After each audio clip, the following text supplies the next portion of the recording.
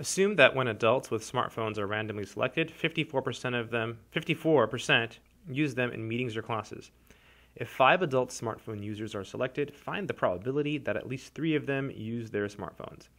So this problem is binomial. We have 2 possible outcomes, right? You can either use a smartphone or do not use a smartphone in your meeting or class. So P is always given in these problems. And usually it's a decimal or a percent. So this 54% here, that's P. That's the probability of success. In this problem, we care about people using their smartphones, so success is using their smartphones.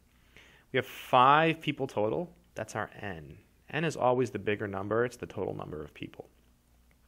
We want the probability, it says probability, so P, that at least 3 of them use their smartphones. So X is the number of people using their smartphones. So at least 3, at least is greater than or equal to 3. So 3 or more. It's the symbol for at least, right? At least. That's it. Now we just go to StatCrunch and type in the numbers. So you click on question help and you go to where it says StatCrunch. So StatCrunch. And then it's just stat, calculators, binomial. So it's, let me do it again. You click on question help. You go to StatCrunch, then it's stat, calculators, binomial.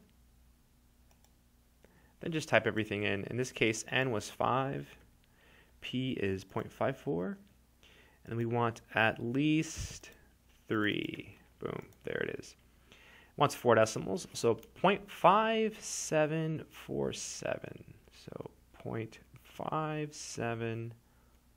You got to be really careful with the rounding. The 8 rounds up that 6 to 7, so 0.5747.